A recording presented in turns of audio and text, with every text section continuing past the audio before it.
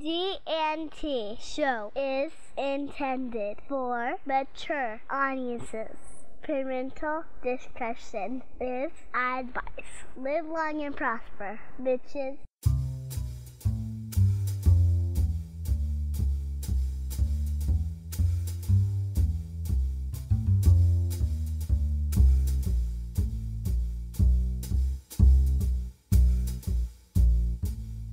Warning: this show contains spoilers, bad language, and Nick. You have been warned.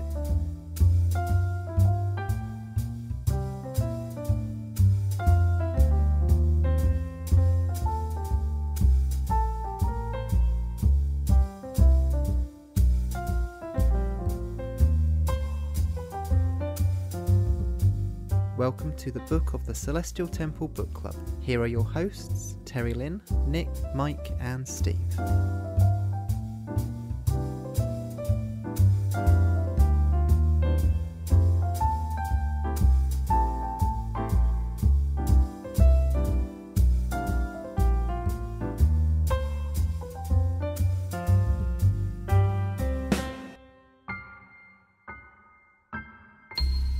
Hello and welcome to episode 13 of Book of the Celestial Temple Book Club. I'm Midnight Shadow, and with me today we have Ceridium. Kabla! And the lovely Terry Lynn. Good afternoon, morning, and hello. How is everybody? Great. How are you, Midnight? I'm good. Better now I haven't had any sleep. Better now that you haven't had any sleep. What is wrong with that sentence? Oh, just about everything. At the beginning of the week, I think so. I'd had too much sleep and I'd spent the midweek just like zombified because I'd had too much, but I'm weird.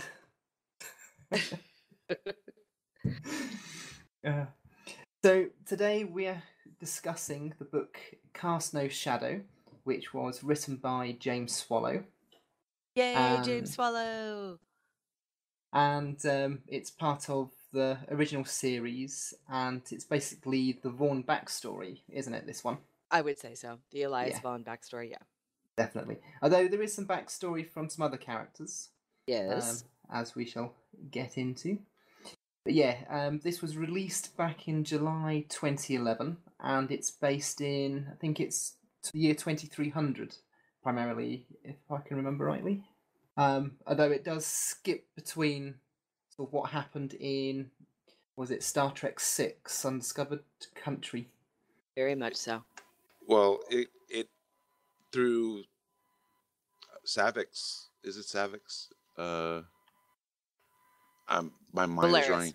Valeris. It's Valeris. Thank you. Right. Thank you. Through Valeris's point of view, right. We also go back a lot further to her own childhood even. So it is, so parts of it go back even further is just the point I'm trying to blah. The problem that I had is for most of the Star Trek films, I'd seen them so long ago, and I've seen most of them just the once, that I couldn't remember the character Valeris at all. So I knew it was really. Yeah, so I'm trying to remember the story and everything else. The only thing I could remember is it was played by Kim Cattrall, and that was about the only thing. It's just like, it's just like I must rewatch that. And I'm reading through the book, like I really must rewatch this film, and I never did get time to in the end. But oops. Yeah. Thing is I don't have them on DVD, so it's just like I must find a place to get it from or something, and yeah, didn't happen. Yeah. So, And have you watched it since? no, well, I only finished the book Right. 2 weeks ago. I highly recommend it. Yeah, Undiscovered Country, Star Trek Undiscovered Country happens to be, I don't know, you can usually tell a person's age by where they place Undiscovered Country in their list. When you're young, it tends to be like towards the bottom of the list. But as the older you get, the more you appreciate the story of it. And it tends to go up higher and higher and higher. And I would have to say that Undiscovered Country is now my second favorite Star Trek. I'll watch it over Interesting. and over and over and over again. Yeah, I'll watch it over and over, and it definitely ranks high on mine. I didn't really And start and getting into the films until the Next Generation ones were out, because I didn't really get into Star Trek until sort of the mid 90s. So, although I'd watched a lot of them here and there, I didn't, as I said, properly get into it until sort of quite late. And then at that point, you'd got a lot of the sort of the TNG films coming out. So, and sort of from, as I've sort of mentioned before, TOS just, it never grabbed me. I didn't like it for various reasons. One, it just looked awful, especially compared to other TV stuff that was coming out at the time. But also just the way that sort of certain, like the way women were still portrayed in it. Sort of, I know it was a sign of the times, but I just didn't like the TOS for that. Now I've gotten to like the TOS a little bit better because I look at the story more since sort of reading the books. So when I have started doing some of the watching of doing the entire TOS series, which I still haven't watched all of it, I've come to appreciate the storylines more and sort of the morals behind the story rather than more what was on screen, which as a teenager I was sort of more into.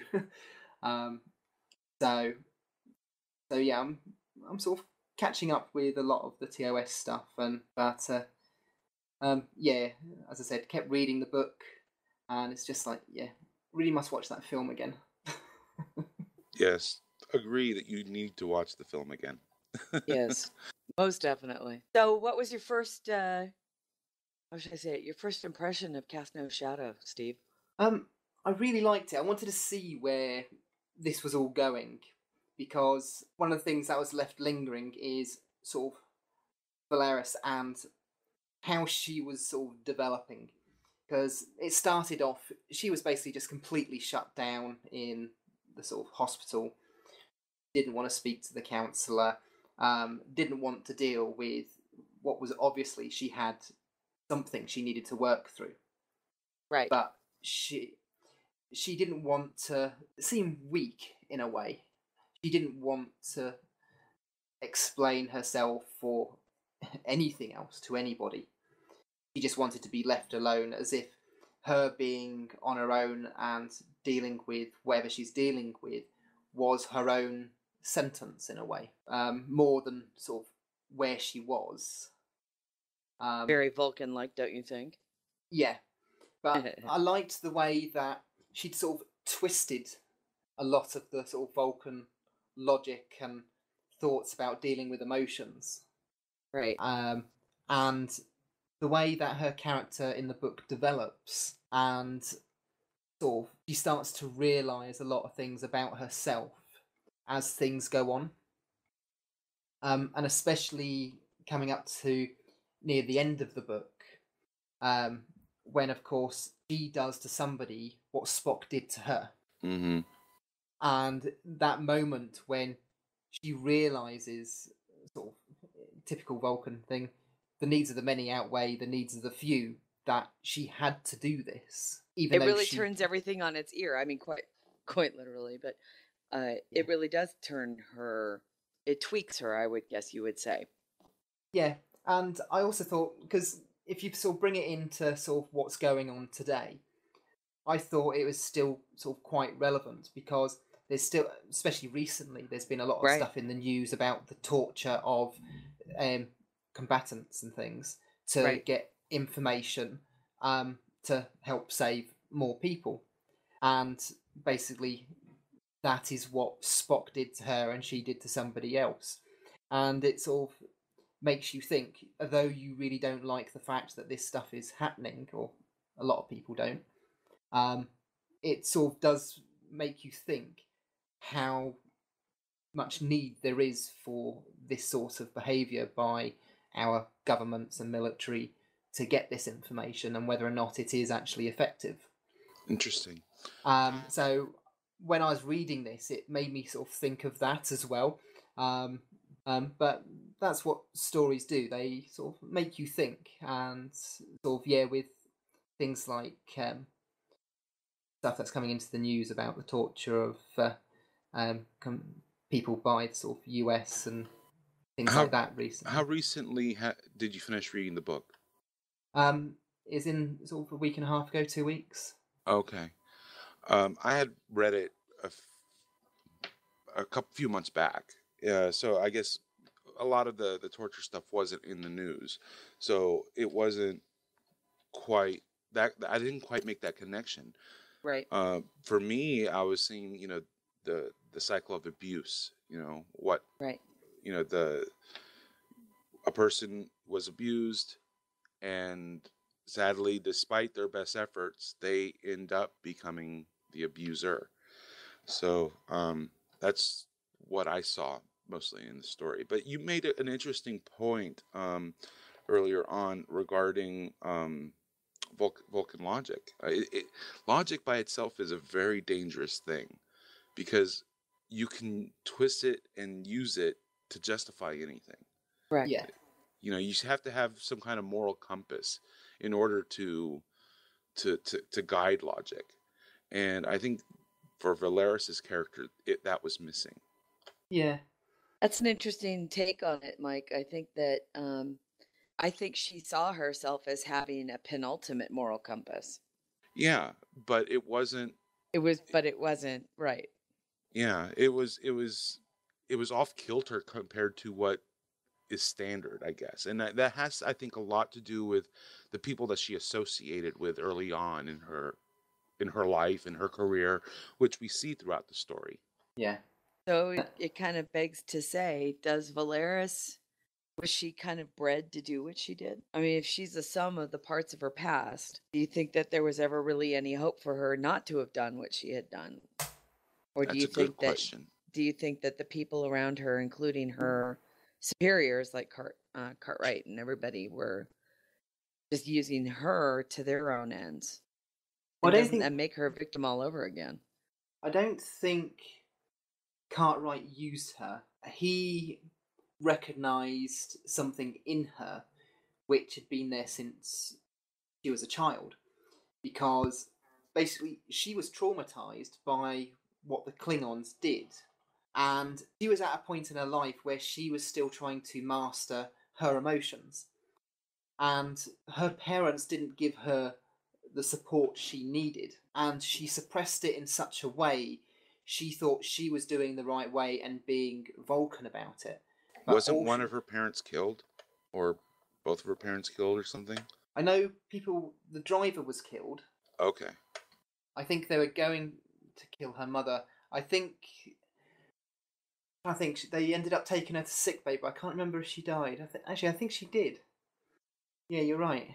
But I think it was more to do with the support she got, which, if you look about when people say it's about how people are sort of brought up and things like that, whether or not they turn out good or bad, I think what James had written was a good way to sort of show that because she was never given support and help that she needed because of the way like the Vulcan logic was, that basically bred in her a hate which just festered, and sort of when she expressed it, Cartwright picked up on it because he had a hate for the Klingons as well. And again, like attracts like. Yeah. And again, but is that as that's one of the biggest things about Undiscovered Country that I really, really do like, is that Cartwright is merely just Cartwright and Valeris's point of view really is just the tip of an iceberg of how so many people, hate what is and always has been their only enemy, their greatest and only enemy. And I mean, I don't know I know it meant when they made the film, it was supposed to be, a touch on, what do you do? I mean, it's the end of the USSR. I mean, Russia has been United States' greatest enemy for a generation, ever since World War II. And all of a sudden, how an entire generation was raised, thought, and taught how to believe, turn around and you look through the mirror, and literally through a mirror, and you see that your enemy is nothing more than yourself. I mean, you look through it and you go, oh wow, they're all just, trying to make a good life for themselves. They're trying to do this too. Their way of life wasn't, they couldn't support that way of life, and now there's millions of innocent people who are, and it tweaks you because you don't understand. It's like, well, wait a minute, I was raised to hate these people, literally hate these people. So you're, from that generation's perspective, you can see where Cartwright is coming from, and where Valeris was nothing more than a product of the generation before her, especially in light of her personal experiences with the Klingons. And I love the way that James wrote it, to the point where it's like he turns you on your ear. He turns you and makes you look into the deeper psyche of somebody who, by all their own accounts, is doing something right and did something right. And really, at the beginning, in this book, truly believed she was still doing something right. He didn't realize the outcome and how that could change and tweak. And how do you deal with that kind of guilt? Yeah. What I also found interesting was, not sure if I'm pronouncing it right. Is it Kaj? I don't know. If you're asking me, especially when it comes to written names and to figure out how it's supposed to be pronounced, forget it. I don't know. But yeah, she was in the Klingon Imperial Intelligence. Okay, her. Yeah. I found her to have a lot of parallels with Valeris on some aspect. She had, she'd got issues because of the death of her sister, and she was out for revenge as well. But when it came down to it, she put the needs of what was best for her people above her hate and sort of revenge thirst. Whereas, sort of, was it 7 years earlier when Valeris did what she did, she hadn't. And I thought in some ways there were some parallels with the two. And I sort of liked how the Klingon was written to be, in a way, the better person. Because usually people often consider the Federation as the good guys and the Klingons as the bad guys, sort of thing. And I found it interesting the way sort of those two characters are actually written, so it sort of turned it around in a way.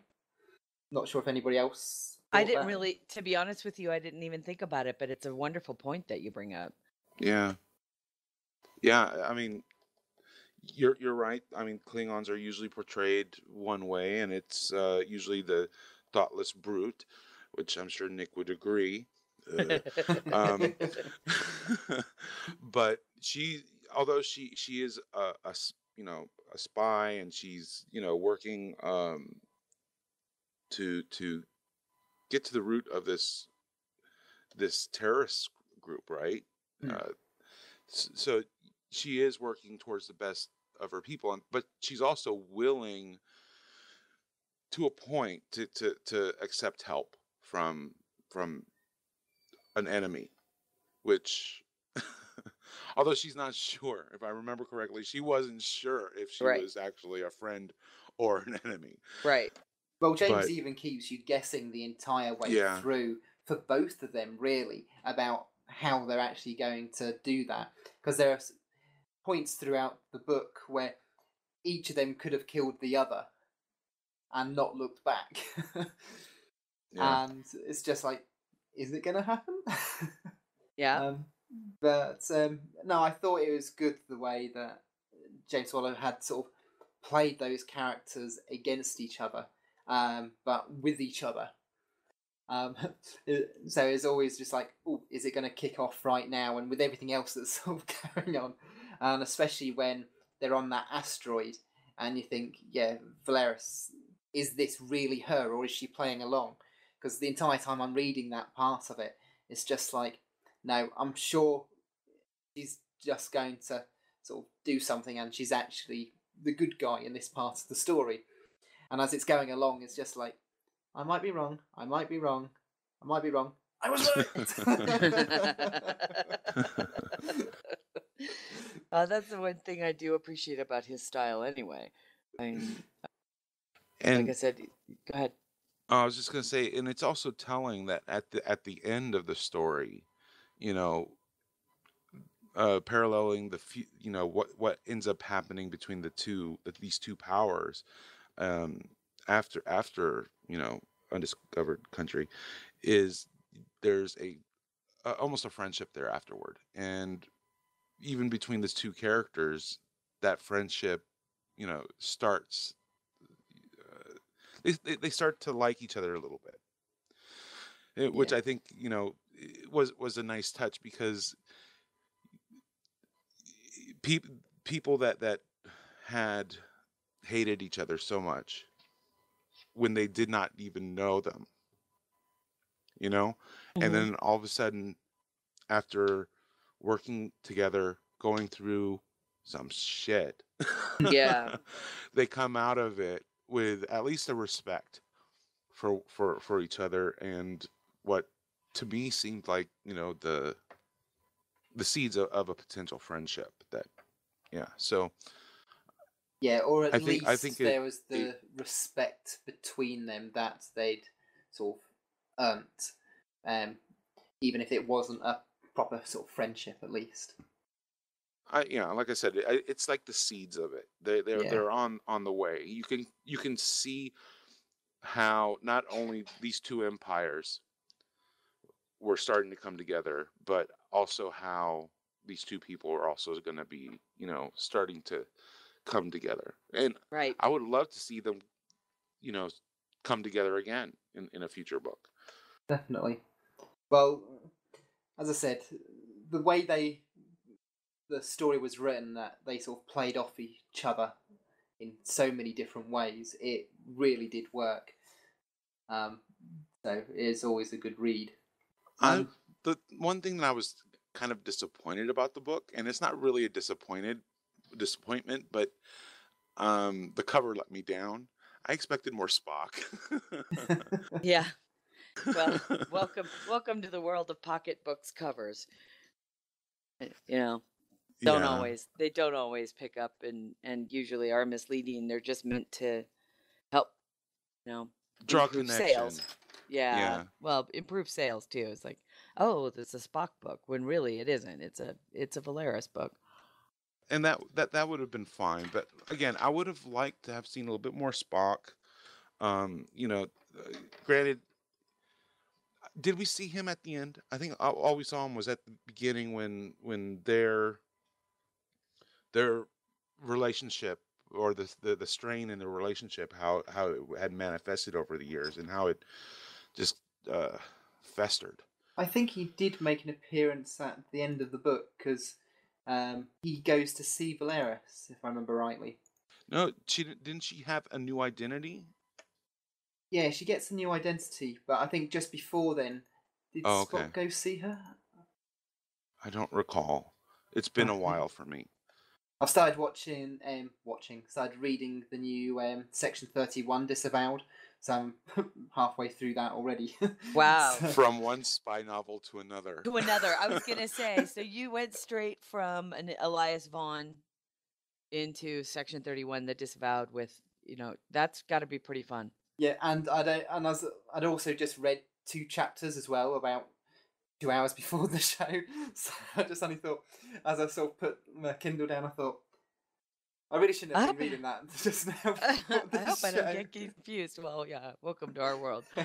Oh, too funny. Yeah, I read that book shortly after reading Cast No Shadow as well, and so I'm trying to get different time frames, but still a lot of not similarities, but there are parallels in the story.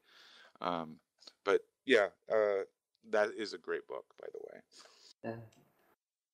But yeah, between, as we sort of talked a bit now about Kaj, in fact, well, real quick, I'm also reading a spy book now as well. I'm reading Kobayashi Maru, Enterprise. The Enterprise book. Yeah. So again, another spy book.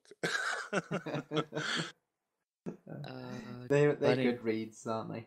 Yeah, they are good stories. I'm getting to the point where I'm feeling a little burned out with spy stories. Well, it kind of goes back to, as much as I give grief to people about, the overuse of Section 31. I mean, because it's easy, Yeah. but you have to admit they're fun. Yes. Yeah. I can't help myself. I have to read them. Damn it, another. Yeah. No, I was pleased to see that they were used so little in this. Right. Because when they're back in San Francisco at one point, there's a bit sort of the spy stuff going on, and you think, must be Section 31. It actually turns out it's more to do with the Romulans, actually, than Section 31, because they're literally just the go-between. So I thought that was actually a bit refreshing. Yeah. Because it was the Romulans trying to figure out what was going on and turn things to their own agendas. To their own advantage, as they often Yeah. do. Romulans.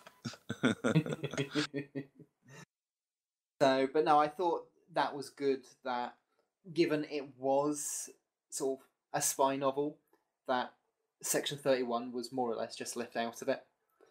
So I did like that, because, as we've said, often anything spy related, it's Section 31. Yep. And you're thinking, Which- well, And it kind of does a disservice, because Section 31 is just this supposed to be this serious. It's not even affiliated with Starfleet intelligence. no. Yeah, As- it's And its own they're thing. supposed- Starfleet Intelligence has its own spy. Is its own Right. spy agency. It's its own spy network. They're just more out of the closet. Yeah. Yeah, And the thing it is for an organisation that's supposed to be in the shadows and not known about, they seem to be known about by an awful lot of people. yeah, Right. there's a spotlight on them. Exactly. It's like, why not, shine like a Section 31 symbol, across the galaxy or something. It's like, this is an op. But again, I give grief, and I do. I admit I give grief to people in the Foundry who do Foundry missions in Star Trek Online, and you just go, oh, it's another 31 case. You just kind of go, oh, it's another, because they're fun and because they're so easy to use, they stand the chance of being overused. Yeah. And although not- I don't think, Cast in a Shadow came out pretty early before any of the Section 31 books, but now we're getting Section 31 books. Well, I don't think I've written anything Section 31 quite yet. I think I've done a little bit of intelligence, but Yes. Yeah. And I don't mind those. I mean, again, it just means to me that the author understands that Section 31 Yeah. is its there's a own little difference beast. between the two. There is. If it's something that directly impacts the Federation, it should be Section 31, or not Section 31. It should be intelligence, and intelligence is more likely, or seems like more likely, to be working with other organizations. In order to kind of, because doesn't like the CIA work with like all the other spy agencies in order to go after the bad guys? You'd Right. think so. You'd hope so. Yeah. Whereas a rogue organization like 31, they're going to be doing their own thing, not telling nobody nothing, not wanting to work with anybody except people that they know, trust, and can manipulate. I don't know. Now, of course, one of the people we haven't really talked much about is Elias Vaughn, because it's supposed to be part Right. of the Vaughn backstory. I think Now- this was my first exposure to him, or I read DS9, like 3 or 4 books in the DS9 series. In Yeah. the Axanar, not Axanar, Avatar. It was like Is 5 the- stories in one book. is the load of short stories, because we covered those Oh. last year. So yeah, they're the only ones that I've really had any sort of. I've seen Elias Vaughn, apart from on some of the other DS9 ones where he's in the coma. Yeah, That we've pretty read. much. That, Yeah, I was gonna say right before he dies. So that's been the sort of only thing that I've seen. But he was an interesting character, and it'd be interesting to know more about who he He is was a and what he's fish done. out of water. Yeah, and I loved the bit in the book because they actually, because of course he's got this beard when we see him. What's this? 70 years later, sort of thing in the DS9 series, and there's a bit in the book which explains why he actually has this beard, because of course after all the stuff that's been going on, he's actually sort of grown something, and somebody's can't remember now. But it explains because someone says, "Oh, it looks good on you" or something. Sorry, I had muted my mic by accident. But yes. So I thought that was very good. It sort of said that's why, because as the writers always do, they always sort of describe the characters, and they always do it each time in each book because they never know where the people are going to start off reading. Right.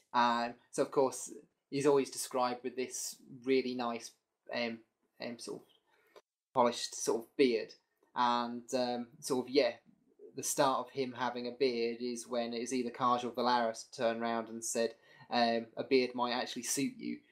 Most humans have, I think it was a weak chin or something like that. and it's just the way I think he says something like, "Thanks for the tip," and I'm thinking, right, well that explains why he's got this beard. And I thought that was just a nice little sort of right on wink back to the other books. So yeah, I sort of picked up on that one. Well, I had a child whispering in my ear. But what I appreciated about him was the fact that he was so I don't know if positive is the right word, but he was adamant. Adamant about what he believed in terms of what he uncovered, the information that he possessed. He was so sure that this was something that he went and staked everything. He put it all on the line. And although there were moments when he had doubts, but he was determined to see it through to the end. And in the end, he was justified. And I it was like, you got to respect the guy that lays it all out, puts it all on the line, and good, bad, or whatever, sticks it out. Yeah. So I appreciated that about Vaughn. Yeah, I liked it when sort of Sulu and that he sort of approaches them and they're like, "You coming?" He's like, "Huh? What?" Yeah. It was like he didn't even think anyone was going to take him seriously, but he did find a few supporters along the way that just encouraged him just enough. Yeah. Well, he's a truly unique character. I mean, he's in the novels only. Not a canon character, meaning he's not in the films or any of the movies. He was created purely for the novels. And not unlike Diego Reyes, right? A unique, strong leader character. And somebody else that, once you get to once the authors had the freedom of creating a new character that they had the freedom of killing off, they could do whatever they want with him. They could do whatever they wanted with him. And that's what makes him such a unique character. I mean, because for our listeners, he's more than in just the DS9 novels. He's mentioned in Star Trek novels, TNG novels, and Corps of Engineers, I think. Yeah? He gets around. I think he's in a couple. He does get around. But then again, what do you expect for a man like him? Yeah. Right on.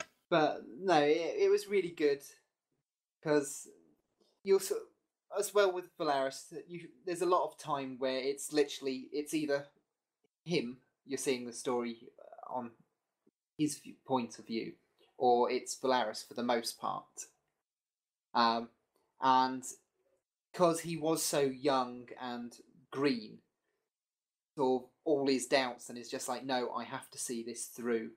And yeah, it was just like, he knew that if he did give up, that everything that he tried to push would just be lost. and not to mention the amount of lives. And I think it really sort of goes to show where he ends up later on in the sort of books. But I loved the bit right at the end where, of course, Section 31 approach him. And he's just like, oh, so now you come and speak to me after sort of so many months. Mm-hmm. He's just like, no. Yeah. Didn't his boss kind of like change his tune about him as well? I think In no, because he intelligence. requested that he basically got him transferred to another unit in the Starfleet Intelligence. I think he got him field duty, which is what he's been wanting all this time, and no one really believed he could do. Oh no, that wasn't his boss. His boss didn't like what he did so much that he basically shut him out and got him transferred to another unit within Starfleet Intelligence, if I remember rightly. But I think it was his boss's boss that got him the field work. Because it's the person who was working with on it, Sulu, and that I think. Who talked to them? I can't quite remember now. Forgive me for my memory and too many Star Trek books with spies. Yeah, it all starts to merge. Yeah, that's the thing when it's like you're talking about whether it's Star Trek or Stargate. You start talking about an episode, and it's just like, oh, hang on, was that the episode that this happened in, or was this? Because of course, all these different sci-fi series, they've all spanned so many decades and got so hundreds of episodes, and it's just like, damn it! All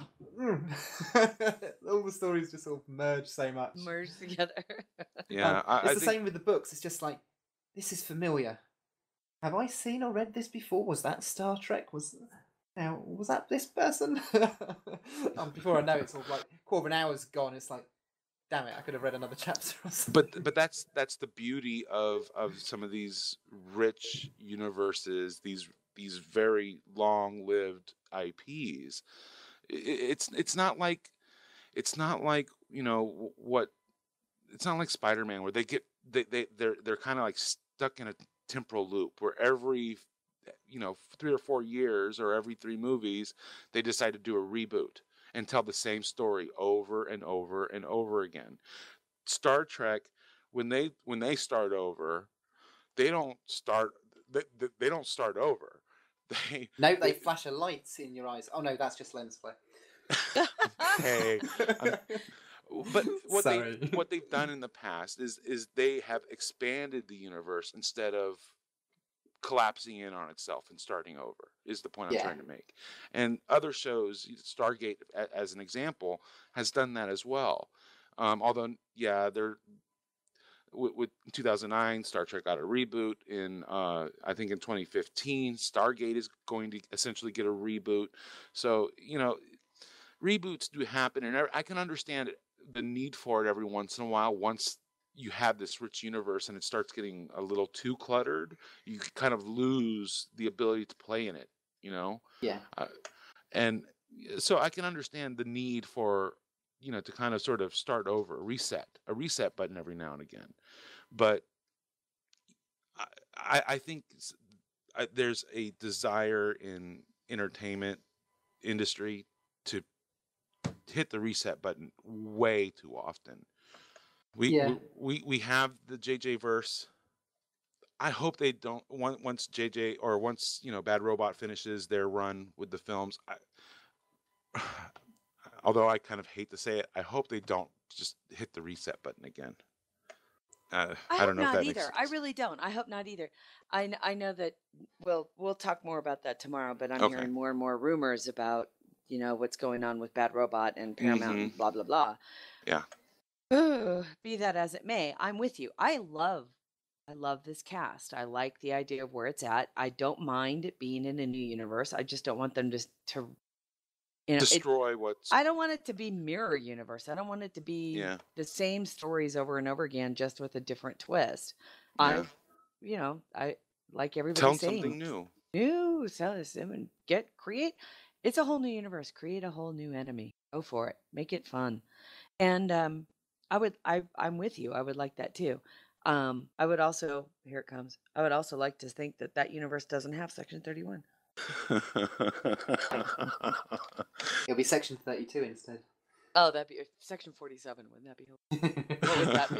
What would that be? What would that entail? What would Section 47 entail? Can there be strobe lights and dancing? Yeah, I was gonna say undercover. It's just it's just raves. undercover raves and. So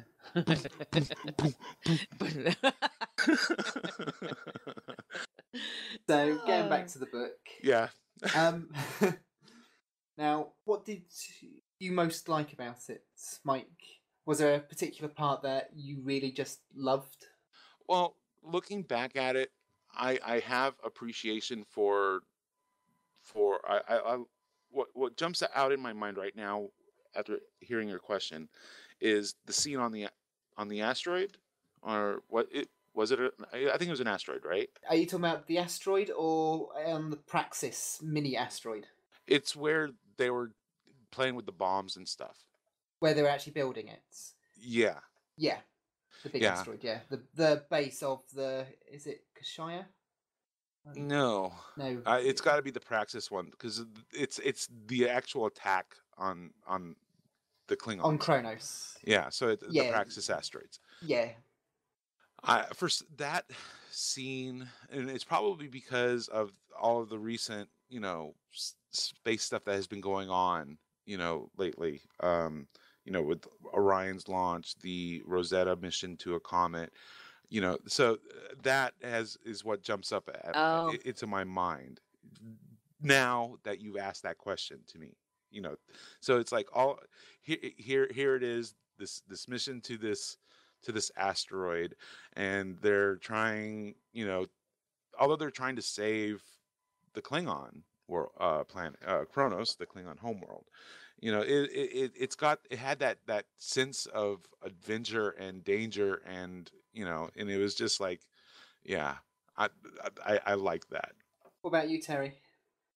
I personally just liked the idea or appreciated James's take on the relationships that and the points of view that you get from Valeris about, again, because this was backstory for me. It was mostly backstory for a movie that I absolutely adore, and with the other intrigue and stuff like that, I think, to be honest with you, this was my first foray into Elias Vaughn. So I was getting to know a character that everybody else seemed to have known for quite a long time, and he did a phenomenal job, to the point where it's like, oh, now I got to go back and read all of his books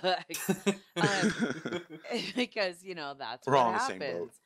Oh, and it's true. But I adored his character, but I really have to say I was most appreciative of the unique and kind of twisted the insight, that's a better word, into Valeris's way of twisting her own and actually being more Vulcan than you realize, because Spock was kind of that way throughout most of his life, but it isn't until he's so comfortable with himself, and it took him to die to do it, right?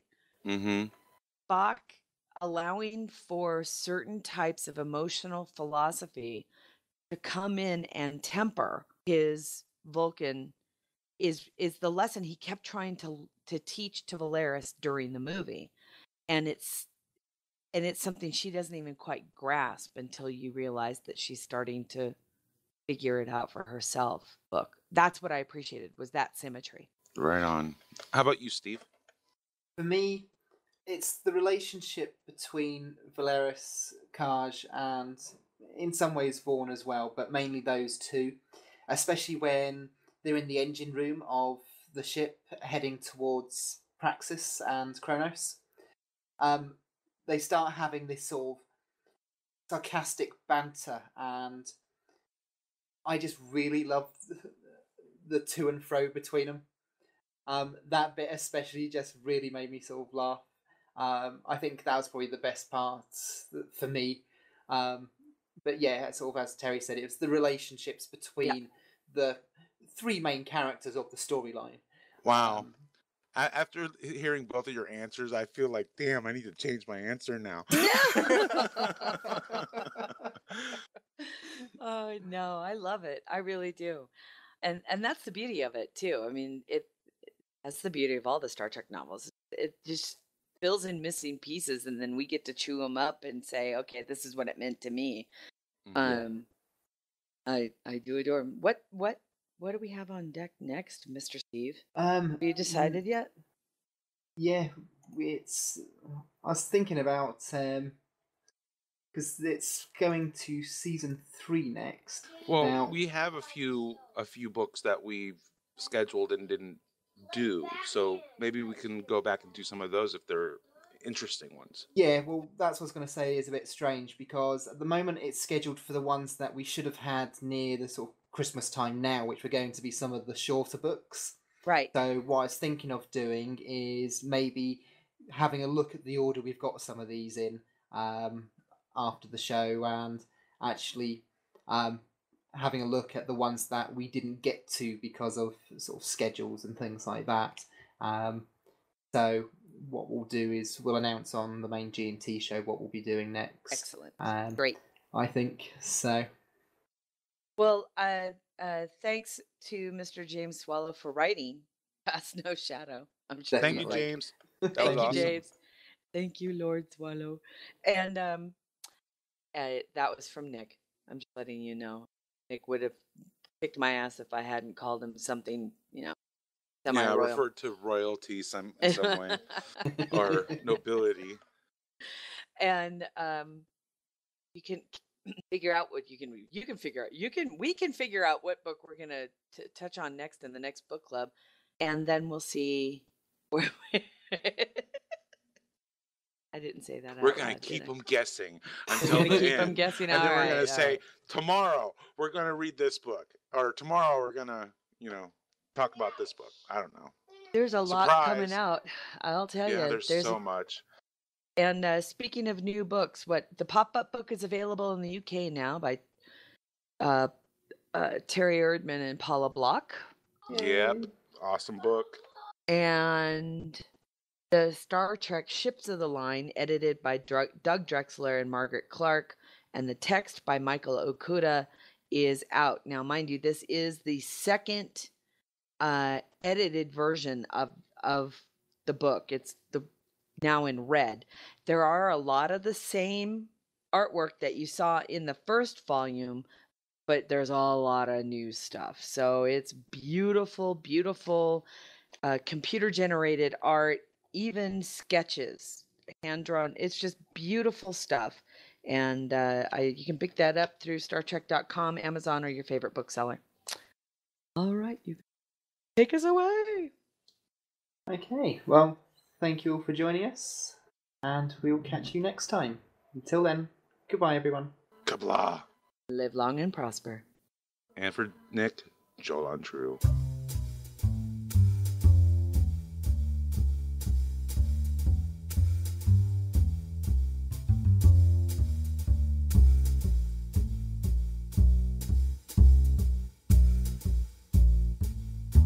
Music for the G&T show is provided by Warp 11, Grethor, 5-Year Mission, and Andrew Allen's Smooth Federation.